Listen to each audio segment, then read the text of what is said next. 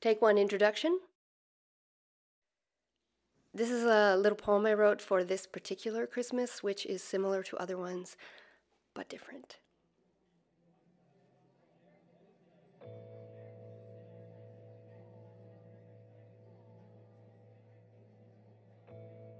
Every year it comes back around, but it's never the same, not exactly, because we're never the same.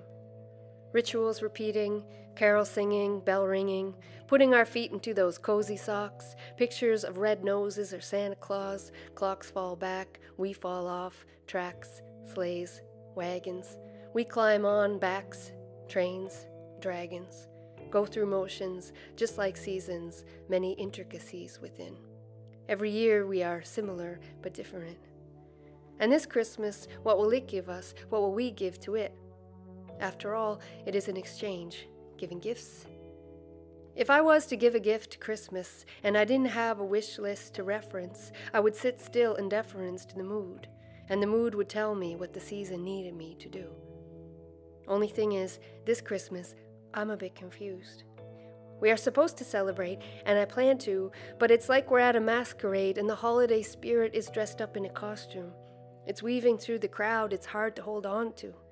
I catch glimpses, like when you see waiters bringing trays of hors d'oeuvres out of the kitchen, but by the time they cross the room to you, all that's left is crumbs and toothpicks, maybe a carrot, but nary a bacon-wrapped scallop to be seen. The lesson, I think, is to make friends with the waiters. No, the lesson is to accept carrots. Be like a reindeer, eat nutritious, and fly. This Christmas, maybe we don't need any new lessons, since we are obviously still learning the last ones, like how to maintain our spirits amidst global catastrophes of all kinds. This Christmas, maybe we can just focus on going forward again, put a little prancer in our step after this blitzen of a time. We could reacquaint ourselves with parties, for instance. Have you missed them? Remember, we used to gather with strangers in close quarters and stand under mistletoe and kiss them? This year, though similar, is different. Same amount of love, less kisses. We might rock around Christmas trees, but it will be while keeping our distance. We'll see it in the spaces between us on the surface, and we'll feel it in the weight of the absences amidst us. What didn't surface, and who.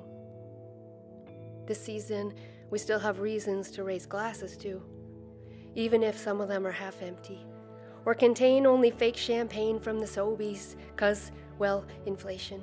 The cost of living is out of control, but the act of living keeps on going. Christmases come and go, governments rise and fall, like solstice light, like holy nights. We're on our knees, we stand to greet it, we fall, defeat it, and then we rise again to meet it.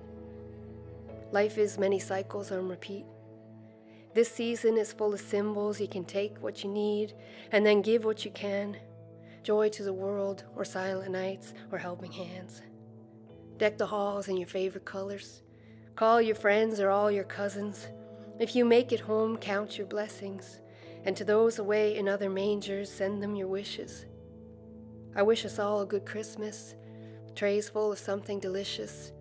Fancy snacks or carrots, but mostly a loving room in which to share it.